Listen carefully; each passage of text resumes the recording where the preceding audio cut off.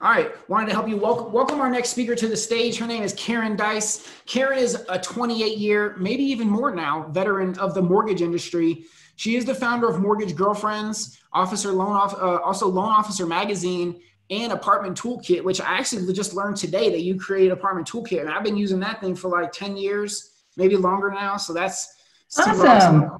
Back when I was in real estate, we were rocking Apartment Toolkit back in the day. We've made tons of money with that thing, so appreciate that.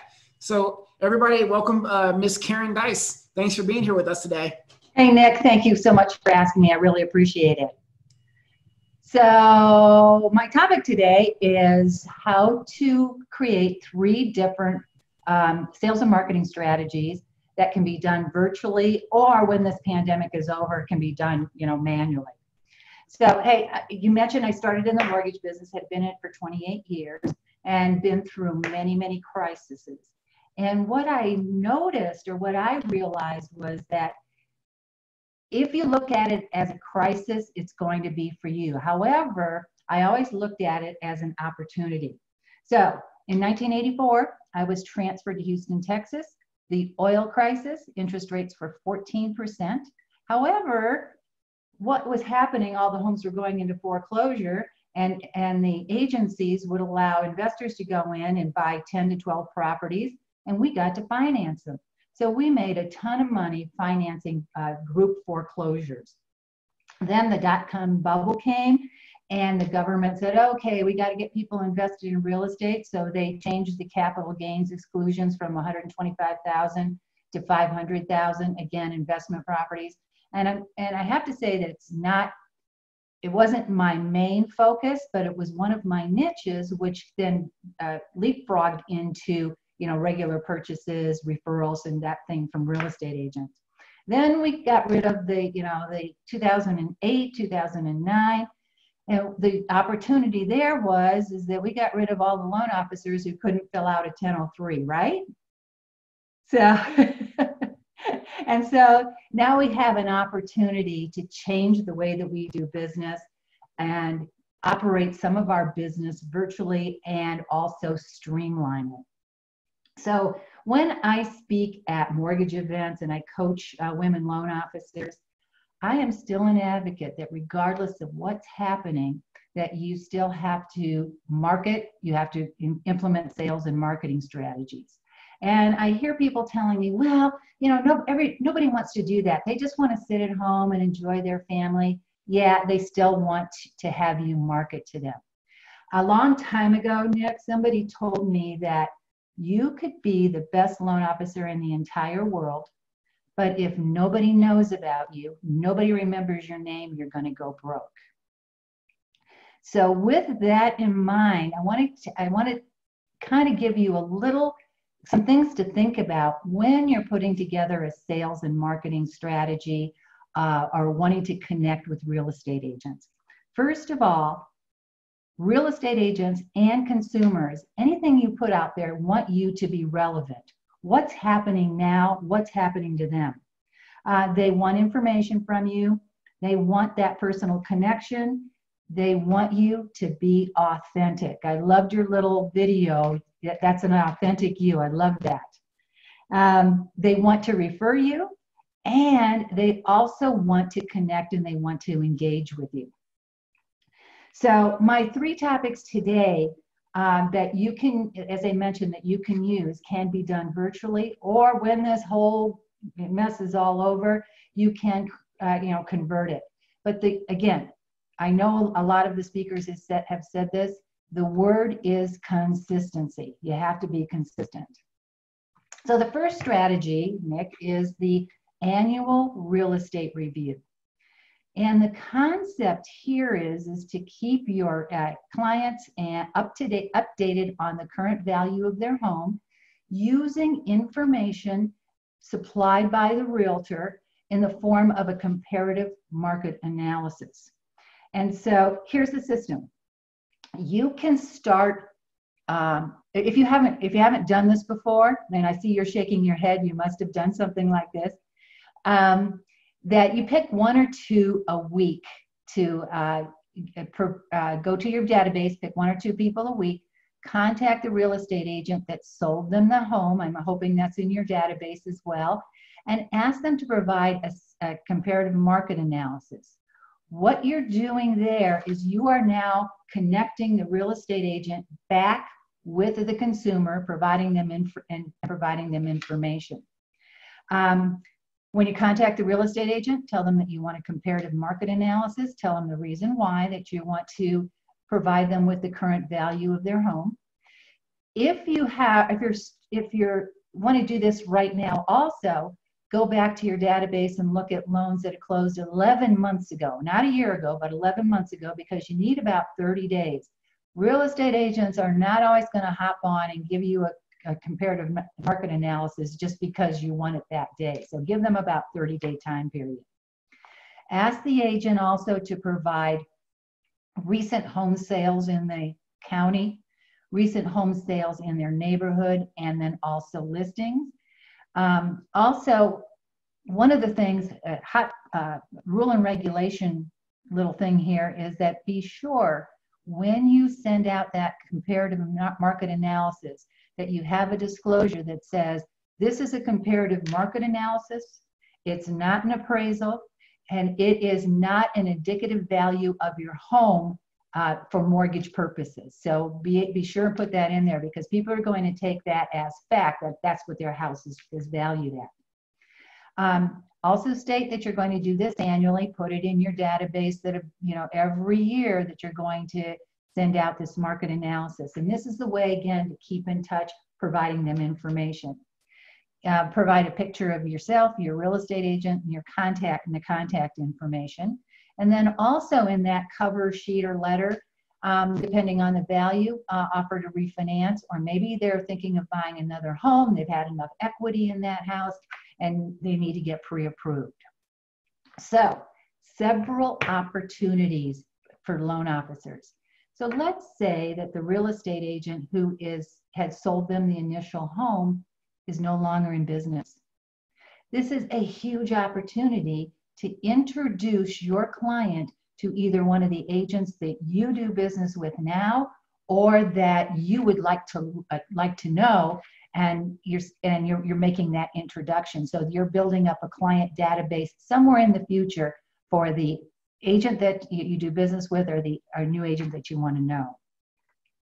Based on the value, there's the opportunity for refinancing or possibly selling their home. And it may not happen right away. It may happen 2 or 3 years ago, from now, but that's always in their mind. If the value is lower, send it anyway. They need to know that. It doesn't happen very often, but sometimes it's out there. So even if it's a lower valuation, I recommend that you send it out. And then market it. Post on their Facebook page that you're going to be emailing them a comparative market analysis, their annual real estate review. Maybe when you send it in an email, you do a little bomb video or something like that. You might want to just do a whole video on it, just like we're doing now. I just want to let you know, and this is Mary Jones, put her on the Zoom video, and then you two talk about the comparative market or the value of their property and the things that are happening in the real estate industry. So what you're doing is you're getting back in touch, you're providing information, you're making the connection, and you're engaging all parties. All three of you are engaged. And again, it's relevant and it needs to be consistent if you're going to do this. So the next one is Facebook posts. Okay, so we know that this is always done virtually, but this is going to be a little bit different. So I review the Facebook posts of the people that I coach, and I see that maybe they're sharing a listing, but they just share a listing. They don't say anything about the listing. Like maybe it's an open house. I thought this house was really cool. I love this neighborhood. Maybe they told a joke or posted a video. That's fine, but tell the reason why that you're posting it, why it's important to you. Maybe they shared something, maybe they made a comment. And what I'm saying here is that I want to change your thinking about posting comments on Facebook. It's okay to do what I just mentioned, but I would keep those to a minimum. My belief is that the only reason that a loan officer should use Facebook, Instagram, social media is to get engagement, provide information, make personal connections, get referrals, get leads, and get closed loans. Otherwise, you're spending your time on social media doing the fun things, which is always nice. It's always good for a 5-minute break. But why not use it to put money in your pocket?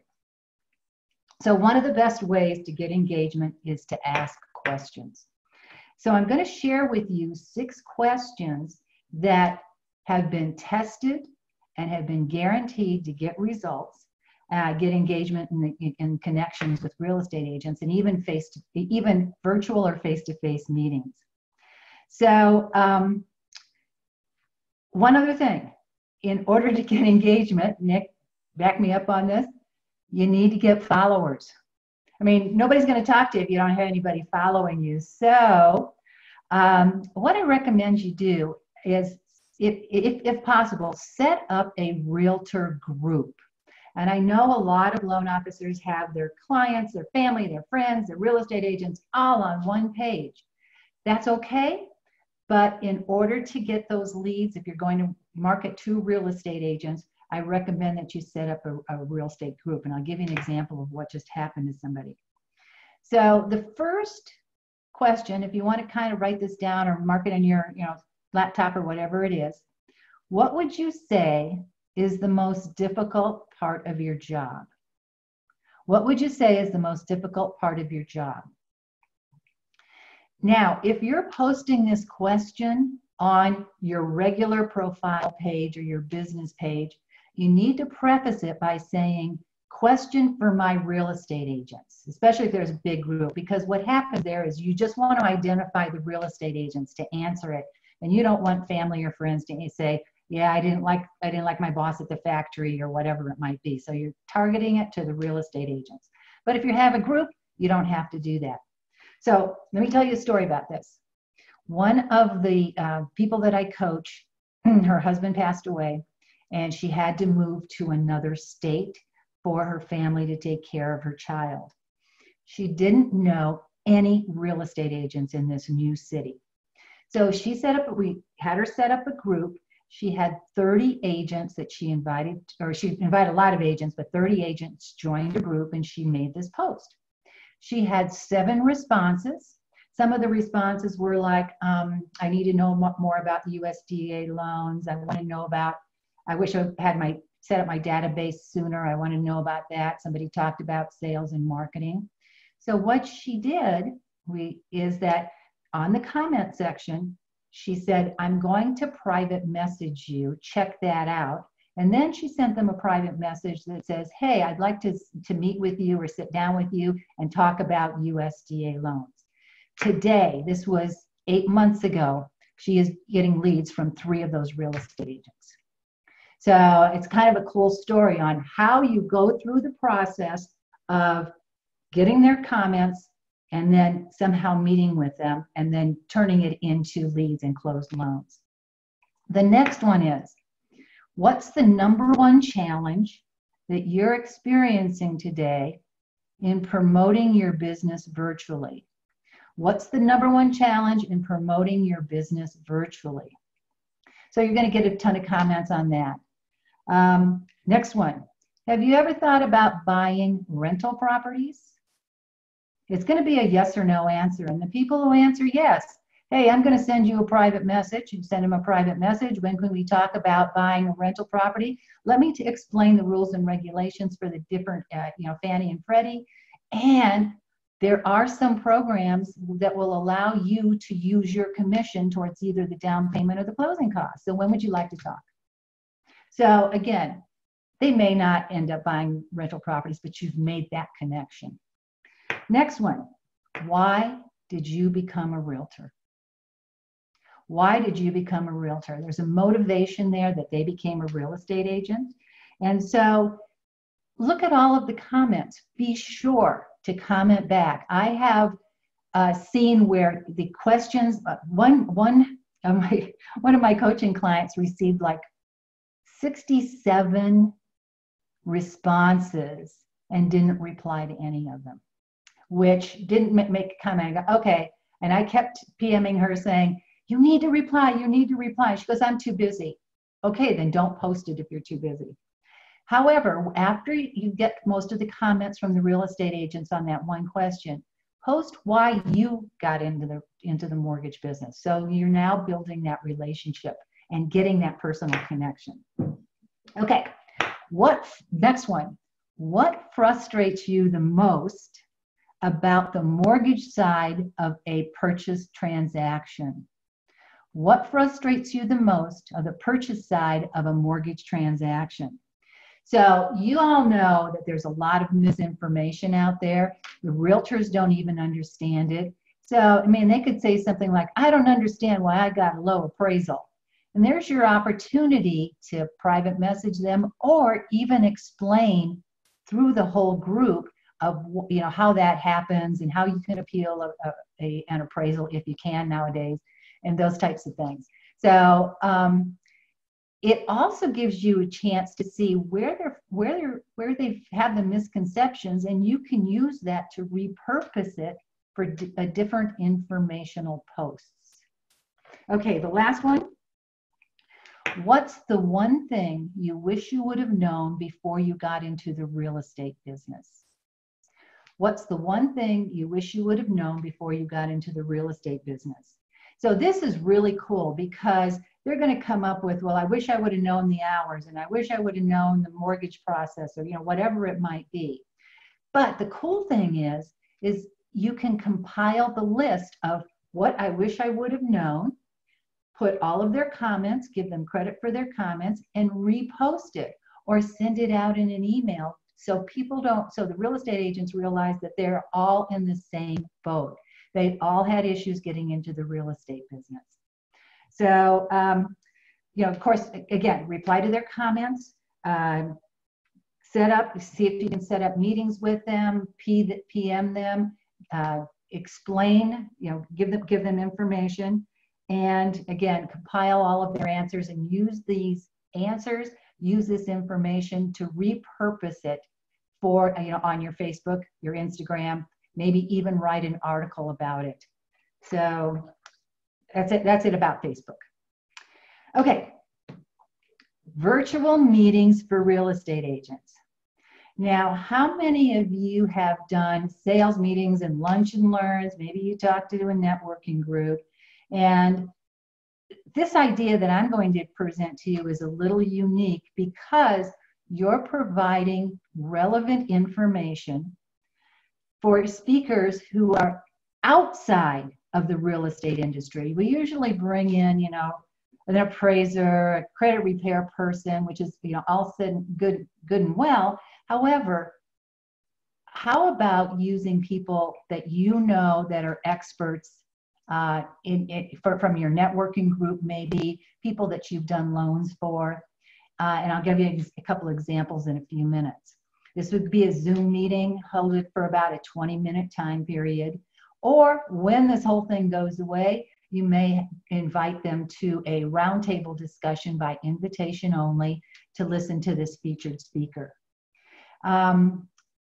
Okay, one of the more popular ones that I know that I've been coaching on is asking a real estate attorney to provide a talk on how a property goes into foreclosure. Here's what happens in reality. A real estate agent lists the property knowing that it's 2 or 3 months delinquent, and they think they're going to sell it right away. Well, it doesn't sell.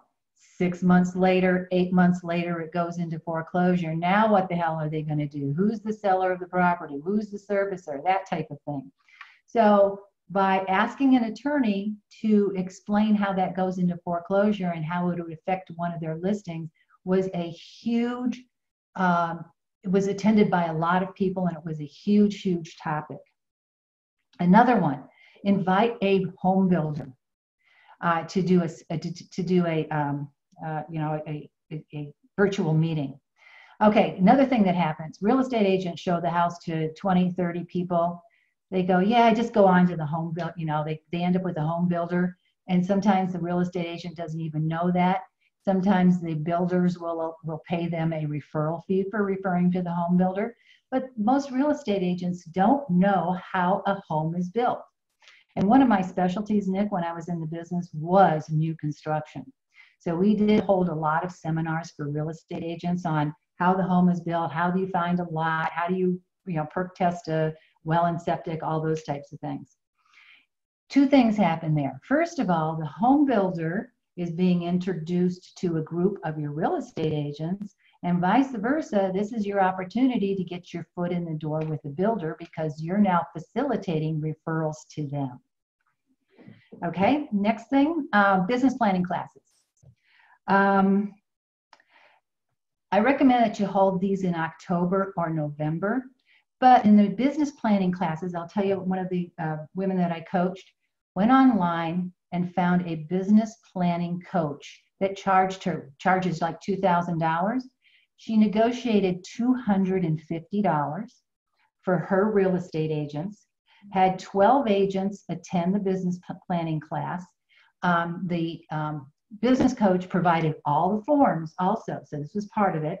And the whole thing the whole emphasis from the business coach was, well, yes, I get to meet new people that I had not known before. In fact, in this business planning class, Nick, there were 4 agents that showed up for this business planning class that never gave her any business. Now they are, but they aren't. And this also gives you the opportunity to, after the business planning class is over, to meet with them and contact them and follow up on their business plan on a regular basis. Same thing with a motivational speaker. Google it. There's a lot of motivational speakers that would be thrilled to just share, 20 minutes of their topic, hoping that somebody would hire them or they work for a company that might hire them. Next one, social media expert. Facebook, Twitter, LinkedIn, each one individually.